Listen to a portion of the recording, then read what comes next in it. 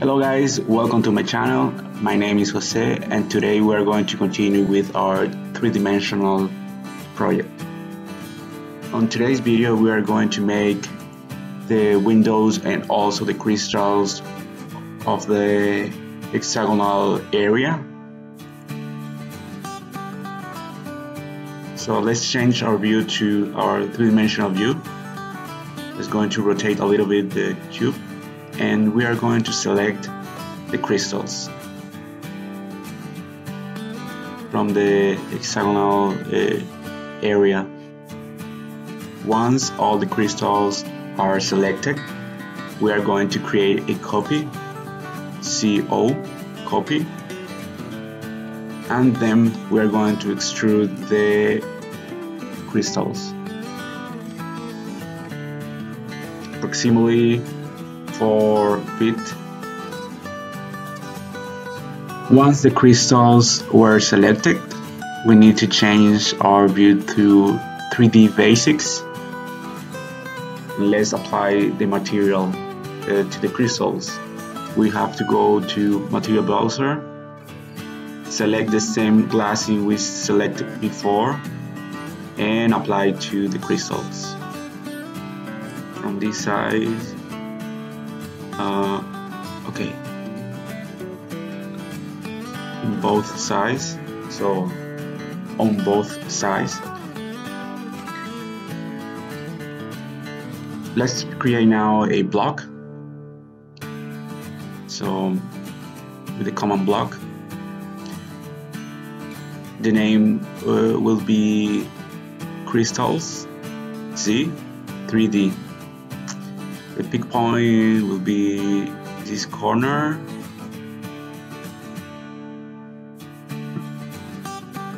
and now I'm going to select all objects.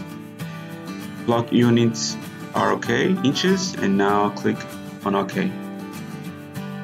We have now our block. We need now to insert that block to our structure. So I'm going to move it to this point over here, this corner. Okay, it's there. Now we need to check. We need to evaluate if the position is the right one. If we need to move it or adapt the position, I think we need to go now to our top view, and I think it will be better if we change to visual style to wireframe. Okay, now we can have a better view, and I'm going to move this crystal to the original position we have on our 2D drawings. And let's change our visual style to realistic again. Let's change the view to our 3D. And yeah, I think we need to elevate our crystals. And there. Finally, our crystal block is on the right position in the hexagonal area. On both sides, the crystal looks great. On the reception, I already made a window. I followed the same procedure that I did with the doors. You can you can make a hole in the wall and then insert your window. Remember, you have to create the frame and you have to create the crystal. The next element will be the face. We'll go to our two-dimensional view and change the layer. I think we have to minimize these tabs, and let's create a rectangle.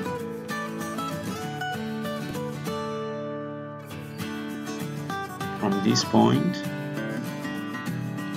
to that point. Okay, let's erase that line and extrude 4 inches, and I think will be okay. So 4 inches, enter. I'm going to elevate the shades 7 feet 6 inches, and looks good. Now I'm going to create the Windows shade. I'm going to activate OSnap to find the different points I want, and then I'm going to use the command rectangle from this point to that point. Extrude again 4 inches, and you need to elevate that shape the same height that the previous one, 7 feet 6 inches.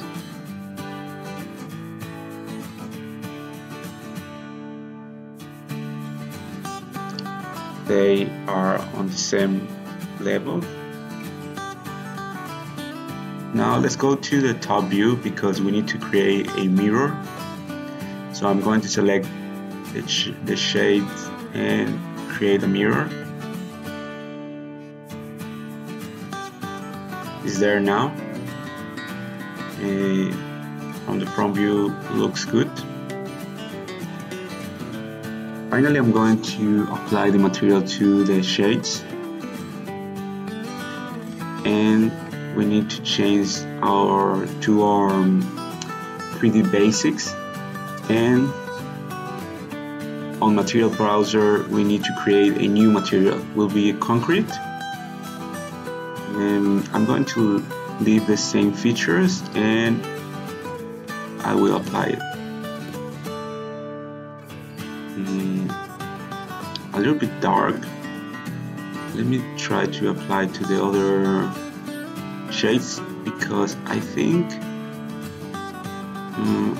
I better change the color of that concrete because it doesn't look like the right one for shades.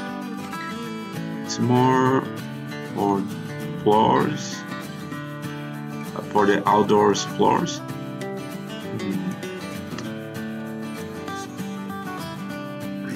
Let's change a little bit of color to see if it change. It's not good enough for me. I think I'm going to create another material, but I'm going to select a picture on internet. You can find on Google a new texture like this one. This is a concrete texture, and on select image, I'm going to select the image that I download before and close the features and apply the material, and I think it looks much better. It looks more realistic. That is exactly what I want because it's a concrete shade. That material on that, and for the shade I will leave this material, and for the outdoor floor I'm going to leave the other one that is darker. I'm going to create also a new material, but this new material will be for floors. So I'm going to look for texture, for ceramic texture.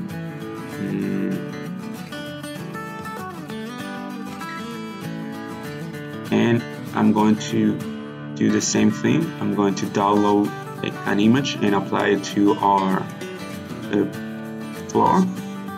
Now you can see that the floor changed. Let's create another material for wall paint. I think this color is the right one. I'm not going to change it.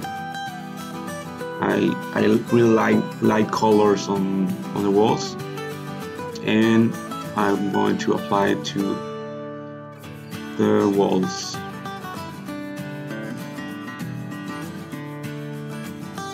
This wall, also on this wall, and the other one that is below. Okay.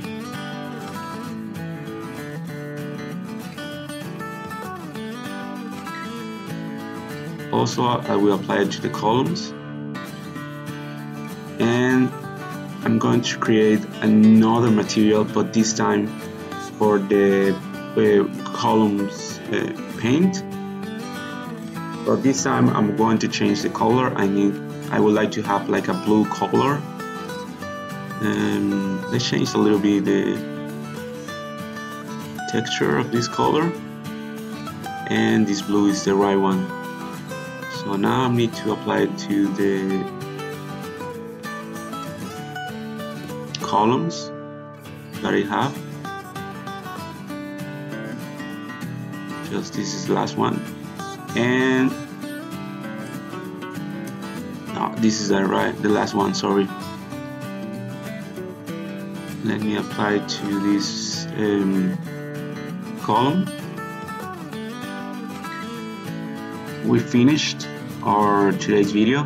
We learned how to create our crystals and also how to apply materials to the floors, shades, windows and doors.